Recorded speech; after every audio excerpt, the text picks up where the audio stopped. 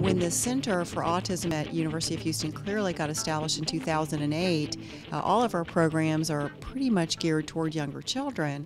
But shortly after we opened our doors, I started getting contacted by parents of children who were older and parents of adults, wanting to know what services were available for them. And so I started looking into it and realized that there had been very little research conducted with adults, particularly adults who are considered high functioning, adults who have no intellectual disabilities, and yet they have problems. And one of the biggest ones that I found when I did the research was in obtaining and maintaining employment. In fact, the majority of them are unemployed. Which I found really surprising, considering they had no intellectual disabilities and were quite capable of doing all kinds of important things for our society. And then, so that kind of caught my interest.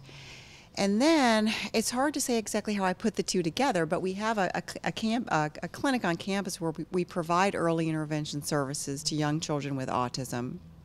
And I started thinking about some potential vocational training programs for individuals who were high functioning. And I just started thinking about how we provide very structured training. So when we're teaching someone to work with a young child with autism, we provide very structured training, immediate feedback, and many of the procedures that we're teaching them to use with young children are pretty invariant, very scripted.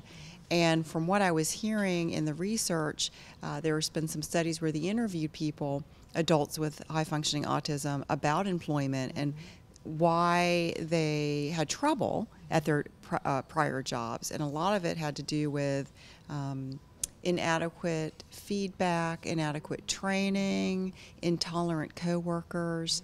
And I started thinking about the way behavior analysts typically train their therapists. So what I decided to do was do a pilot study, and initially it was just going to be all in role play. So they weren't going to actually work with any young children. But I had never worked with this population. I'd never worked with adults with high-functioning autism, so I didn't know what to expect. And it was just amazing.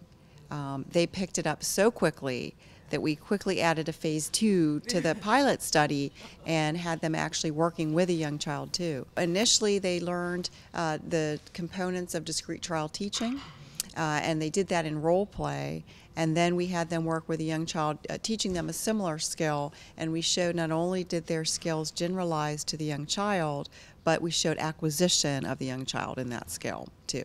One thing we also did, it's one thing to, come up with very objective definitions of correct use of procedures we're teaching, but there might be some qualitative aspects to teaching that aren't captured by our system.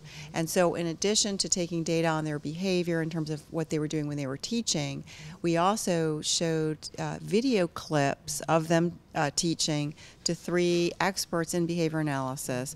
We didn't tell them anything other than we would like you to rate this. This is a newly trained person, and we had them use a rating scale and rate how effective they thought they were, how likely they would be to hire them.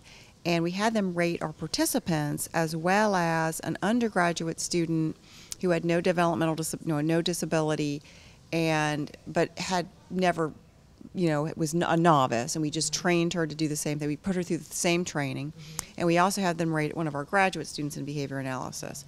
And what we found was the experts gave similar ratings to the undergraduate student and the graduate student, but lower ratings to our participants, even though the accuracy was the same. They were just as accurate as our undergraduate student and our graduate student.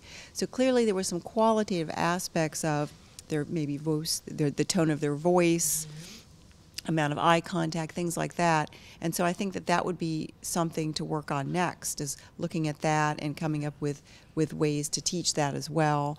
We're interested in expanding the teaching to other ABA methodologies.